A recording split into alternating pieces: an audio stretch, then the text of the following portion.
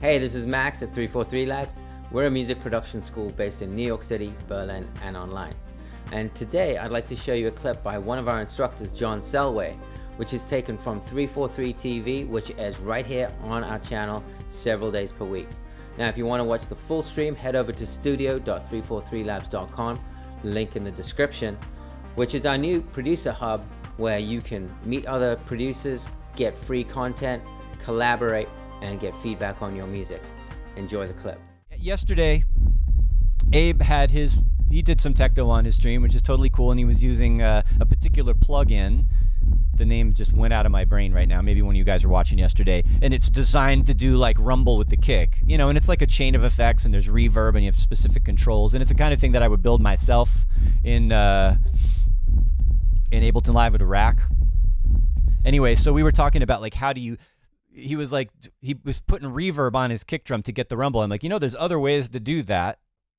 And so this is where this came from. It's just, you know, a bunch of random notes playing a, you know, this is just a sine wave. And if any of you guys have been around from back of the dubspot days, I did a couple of techno fundamental videos for dubspot, and one of the things I did was playing a bunch of random notes without really caring what it was, and then quantizing that, and then using that to create a bass line. And this is kind of exactly the same thing you can see here. Is it's just a bunch of notes down in a really low octave, and I don't care what notes they are. It was more just like playing around, and then I quantized it, and I lengthened the notes a little bit, and then I just found 2 beats of that. The loop is just 2 quarter notes long, just to get the rumble that I want.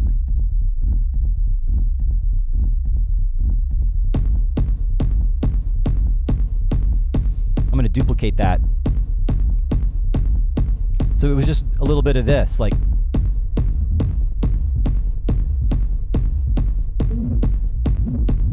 And it's all dirty and noisy and weird because it's going through distortion.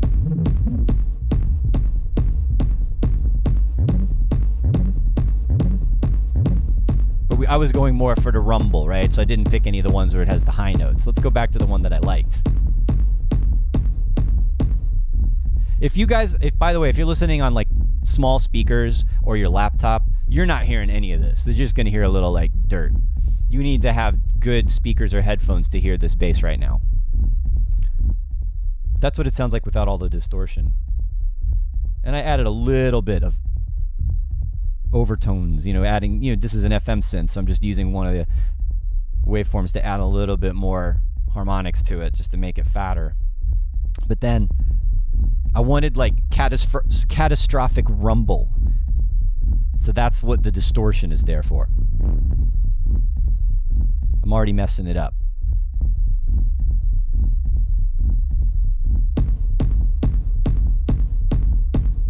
You should hear it banging in here. It's crazy. All right, so we got some questions about this.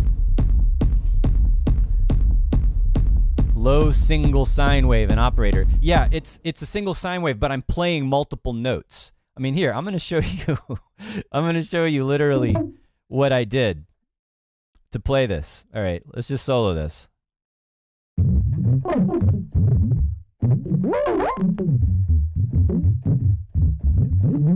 You should see my hands. I'm just like blah, blah, blah, blah, blah, blah, blah, blah, blah. All right. And then I recorded all that. Probably I don't need those high notes, but it's just it's a mess, totally random. And you don't have to quantize it. Maybe you want to be a little weird, but I'm going to make the loop. Let's make the loop like 1 quarter note, for example, and see what happens with a kick drum. All right, that's too high. I got to go down.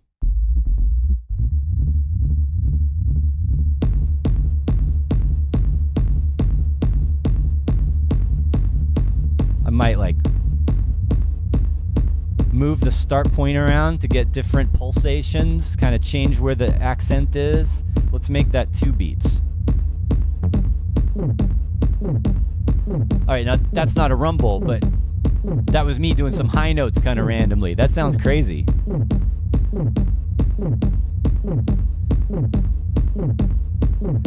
Gunther's asking about the kick drum. I was going to get to the kick drum. I'm not 100% sold on the kick drum for this.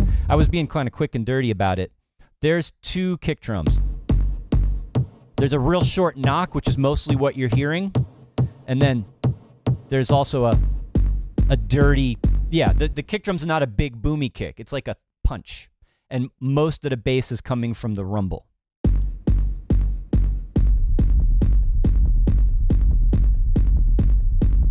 That sounds pretty tight like that. And then I have a second kick that's a little brighter and a little sharper.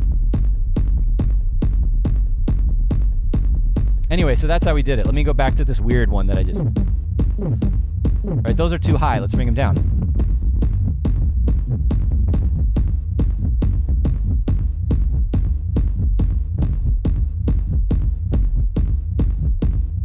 And you know, there's all sorts of rules being broken here, like multiple sine waves playing chromatically and just stacked all at once. It's gonna be phasey, it's gonna be weird, but I want that. I want it to be like rough and dirty and strange, and then I'm gonna, you know, get the vibe that I want and then punch it up with effects, which is what's happening here. And also, both the kick and the bass are going through this drum bus, which is like, let's hear it without that. It's flabby without that. So you have to have this to get that feeling of everything's kind of thick and crunched up together and sounding like it's about to break. There's a lot of energy, barely contained energy in there. And then that was just like one little spot of this. Oh, I like this. What? Oh, be careful with your lengths.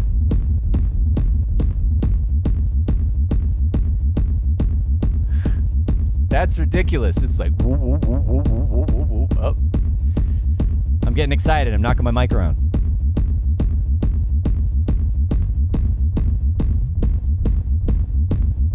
And like where the start point is makes a big difference.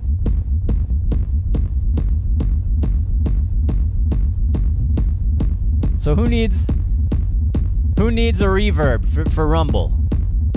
I'm making a rumble by just putting a bunch of low frequency sine waves together and playing with them.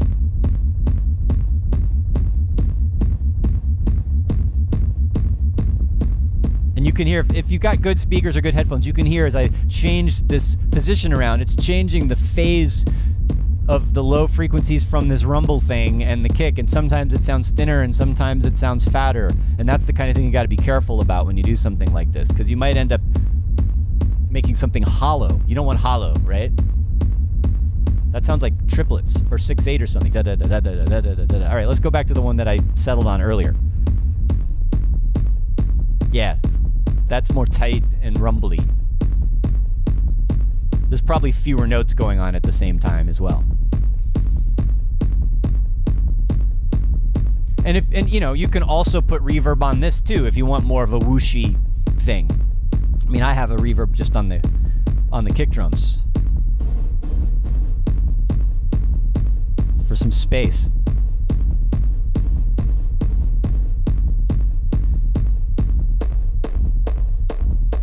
And then for the arrangement, for fooling around, I put a high pass filter that I can bring in and out for different sections. All right, so that was the first step. Doing this kind of, you know, alternative technique for a rumble, like rolling kind of subby rumble bass for a hard techno track that does not rely only on reverb, which I like. I hope you enjoyed that. Again, if you want to watch the full stream, head over to studio.343labs.com, link in the description below. And that is our new producer hub where you can find free content, collaborate with other musicians, get feedback on your music, and just meet a community of like-minded artists and producers. See you next time.